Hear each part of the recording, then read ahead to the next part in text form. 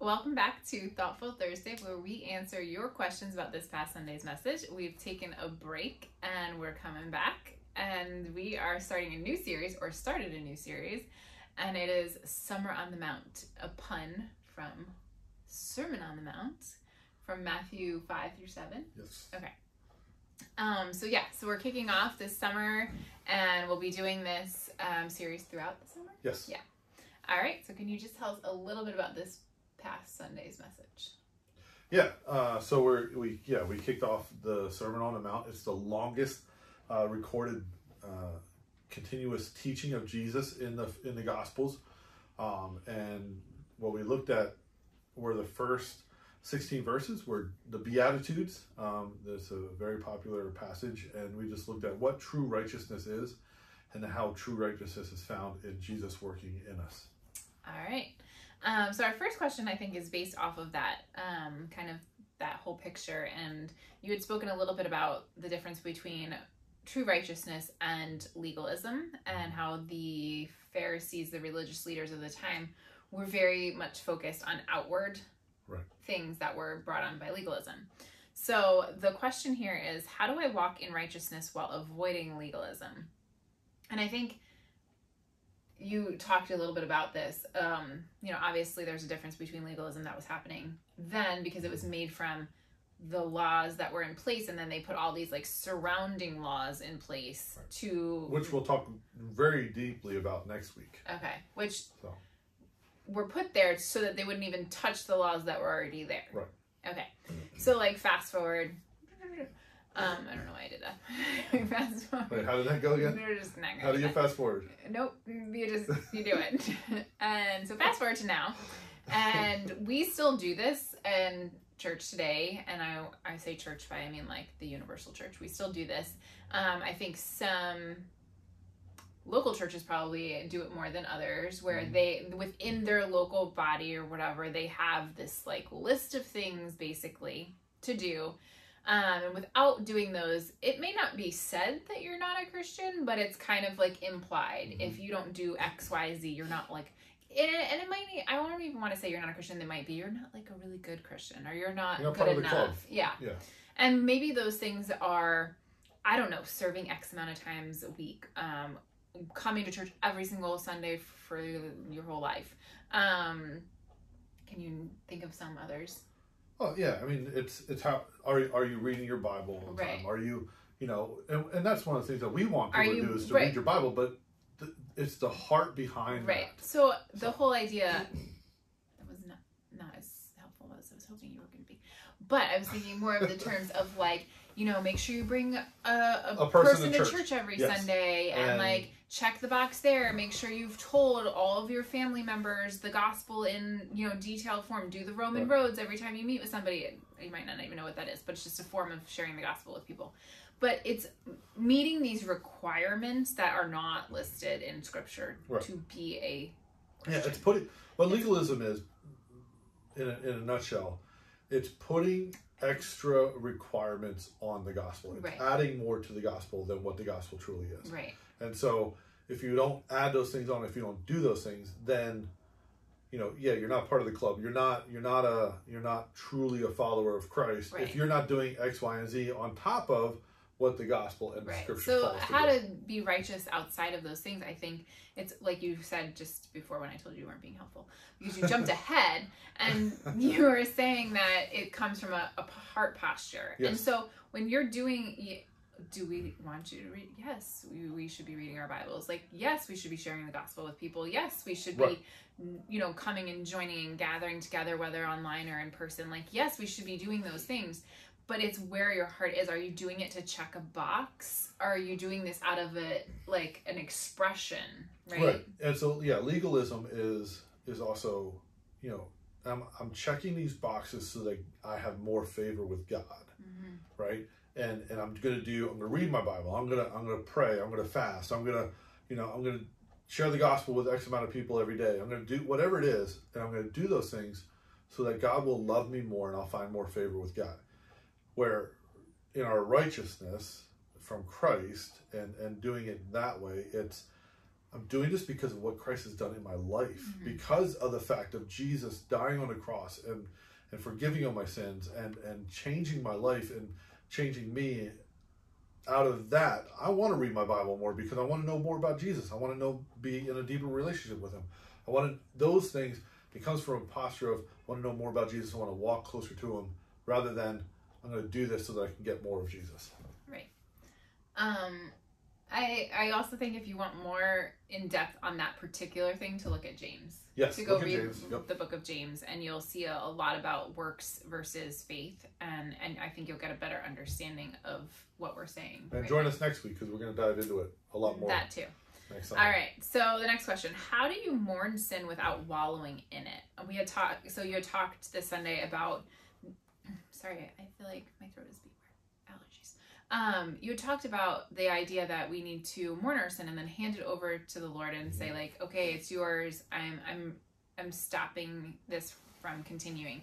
And I think mourning doesn't necessarily mean you're sitting in it and you're holding on to it. Mourning is the realizing what you've done, the gravity of it, who has it impacted, what are the like consequences of it, whilst realizing how big God is, that he can take it and it can be removed from you.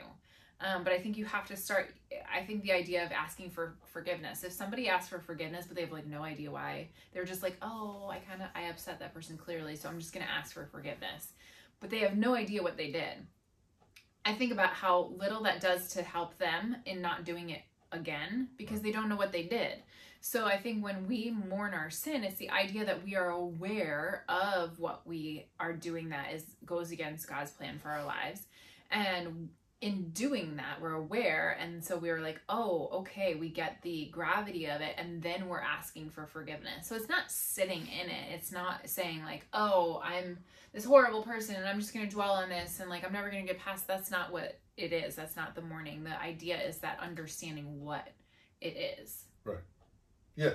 And I think it's understanding what it is, understanding the weight that our sins in the past carried and the work of Christ on the cross. And so, yeah, it's releasing that. It's coming to the realization of like you said, the gravity and the weight of it all, and making a conscious decision that you are going to hand that over to Christ and walk away from it, and say, nope, that's dead to me. I'm going to, and like I said on Sunday, it doesn't mean that we're not ever going to fall again, not ever going to sin again, Right. But in those moments when we do we see it the same way God sees it, where immediately we're cut to the heart and saying, oh, I did it again. Okay, let me take it to God and truly apologize and ask for forgiveness and say, okay, I'm going to leave this with you again, and walk in a way that will try and help me to not do that again. Yep. All right. So our last question is, what does it look like to be a peacemaker in a climate that is filled with conflict? One of the things you mentioned was the previous verses. Hold on, I will find them because I saved them. The previous verses say, blessed are the merciful, for they will be shown mercy. Blessed are the pure in heart, for they will see God. Blessed are the peacemakers, for they will be called children of God. And I think when you look back on those two things, and you said this in the message, when you look back on mercy and pure in heart, when you approach people, so it's almost like that was preemptive to it all is, because if you read even further up and it talks about being, humble and all these things. So if someone is coming into a situation of conflict with those things already in place, that they are already someone who is meek, someone who is merciful, someone who is pure in heart. And when you come into conflict with those things at the forefront of who you are, I think that is how a peacemaker has to position themselves, because that is the way to bring peace. Now, I think there is a difference between a peacemaker and a peacekeeper. Like a peacemaker is, like you said, meek is not weak. Right. Merciful, all these things, pure in heart, humility is not, those don't make you have to fall to whatever the other person wants or thinks or whatever. That's not what being a peacemaker is. That's being a peacekeeper, where you're just like, oh, I'm just going to keep my mouth. That's not what it is, but it's coming at a situation in love and respect for the other person and all of those things. And maybe just saying, like you said, agreeing to disagree, but not agreeing that you that you don't love that the you person, don't love the or care for person the or person, care for the respect them. person. And so I think that's what, you know, I like the saying, meek is not weak, because I think a lot of times in keeping peace, people go for being weak, and they lose their convictions, and they don't hold to the things they believe in because they want to keep the peace. And that's not what this is talking about. A peacemaker is someone who comes in the situation loving the other person, putting their best interest at heart, sharing with them just the love they have for them outweighs the conflict that is there.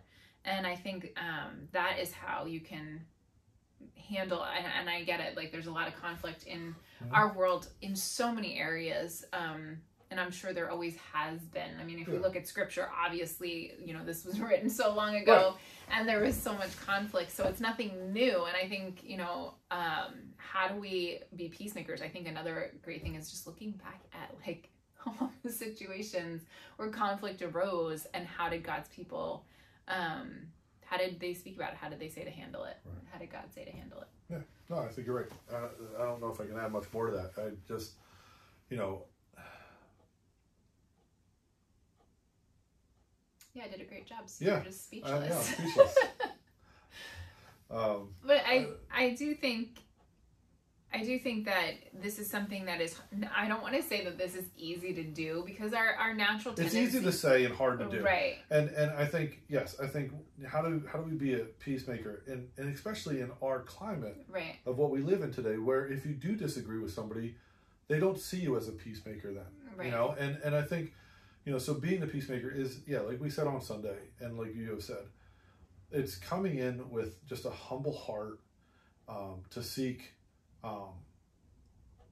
love and grace and mercy, and speak that, you know, and if we can come with that attitude, look, it quickly diffuses a lot of situations if you can come in with that. If you come in all barrels blazing and you're just ready to take on head on, you know, and in a very aggressive stance, that puts everybody else in an aggressive stance.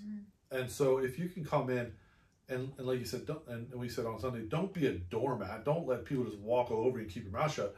But stand your ground firmly in love and grace and mercy. It's amazing how quickly the room diffuses and the conflict goes away, and you have a chance for dialogue and actually have a conversation which can bring about a peaceful end. Yeah, and I think being a peacemaker, you get to experience something that's pretty supernatural, because I think it's not our natural human way to, you know, to have an environment that where people do disagree and they can still be great friends. And I mean, I think it would be like, it's such an example to people when you can walk in that way, where you can truly be in honest and real relationship with people who you don't agree with on every single issue, which, I mean, quite frankly, I don't think that's normal to agree with people on every situation and issue, especially, you know, amongst our friends and family. But to be a part of that situation, I think, is a really supernatural thing to be part of and to watch that. And it's really just a neat thing to experience when you are willing to submit to that way. So I think that's all. Thank you again for joining us this week, and we look forward to seeing you all online or in person this coming Sunday. I think one update is that we are no longer doing registration. Right, you don't have to register anymore.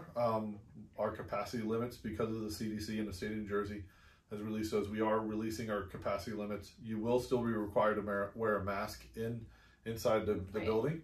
But you don't have to register anymore. So we look forward to seeing you, whether you're in person or online. We will see you on Sunday, and have a great week. Bye. Bye.